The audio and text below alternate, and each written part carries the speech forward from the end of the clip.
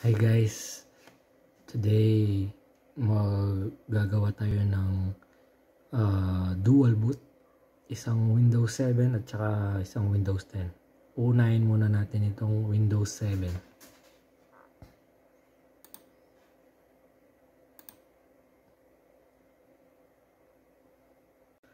So accept lang natin to guys.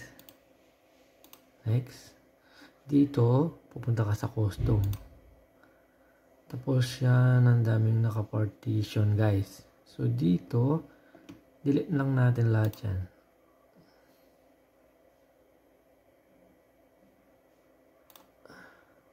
So delete lang natin. Okay. Delete, okay.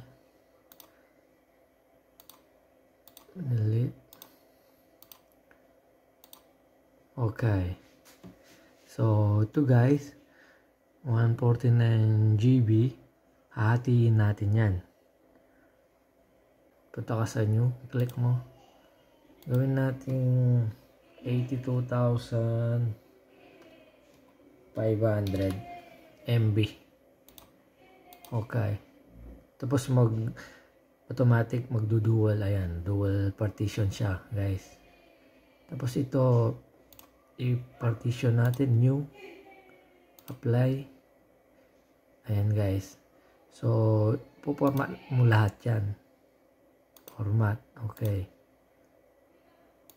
Format.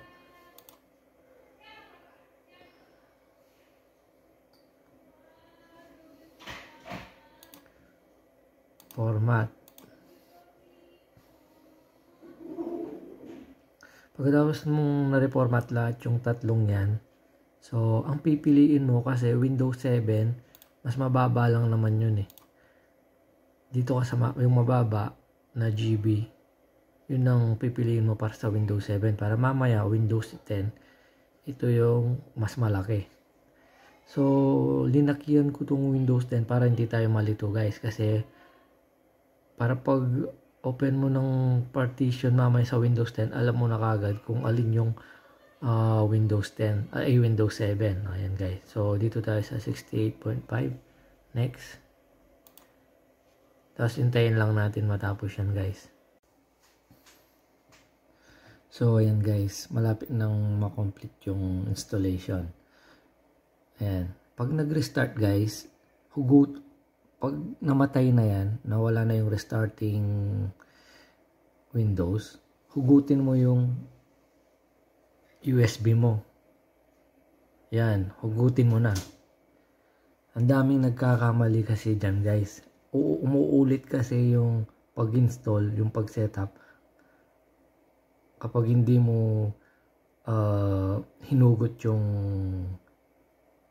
USB mo.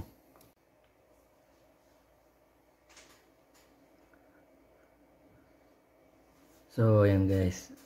Ay, type natin yung username.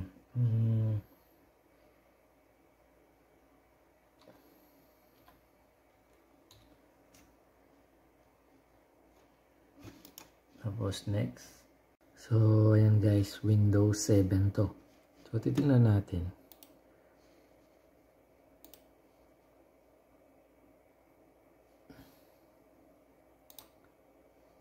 Ayan guys, Windows 7.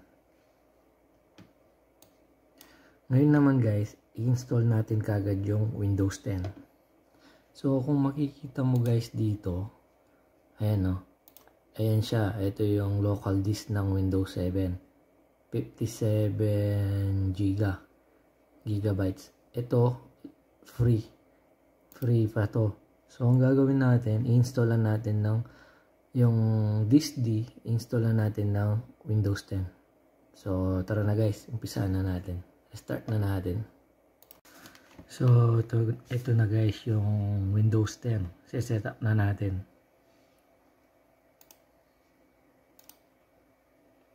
So, dyan guys, ikaw nang bahala kung anong pipiliin mo. Pero, ako Windows 10 Home. Next.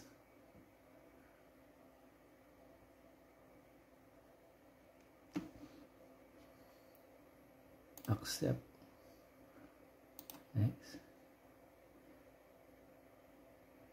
advance. So kung natatandaan nyo guys, ito yung Windows 7 kasi mababa ang GB, di ba? So ito ang gagawin nating Windows 10. Ayan, nilagay ko na yung pangalan pala. Next. Yan guys, hintayin lang natin matapos katulad lang ng Windows 7. Tapos papakita ko mamaya yung dual boot pag natapos na tong installation. So ayan guys, patapos na yung pag-install natin.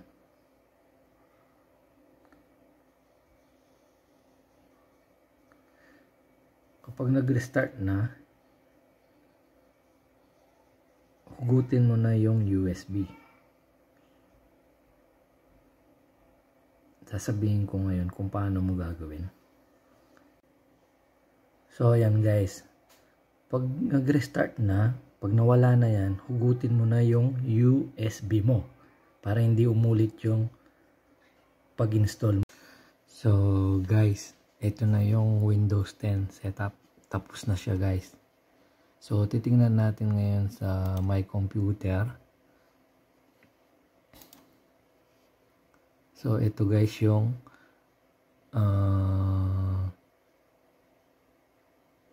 Windows 10. Bali 80 gig siya.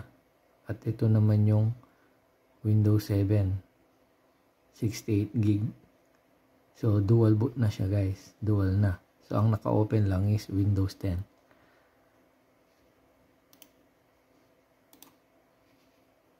Para makita natin yung properties niya guys. Ayan guys. So ganun lang kasimple guys. Gumawa ng dual boot.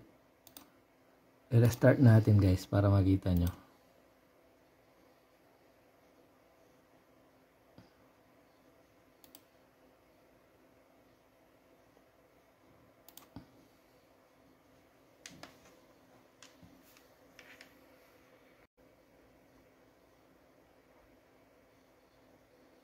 So ayan na guys. Dual boot na siya. Windows 7, Windows 10. Ganun lang kasimple guys. Mabilis lang gawin ito guys. Basta mayroon kang bootable na pang Windows 7 at Windows 10. Tapos gayahin mo lang yung ginawa ko. Panoorin mo itong video na to guys.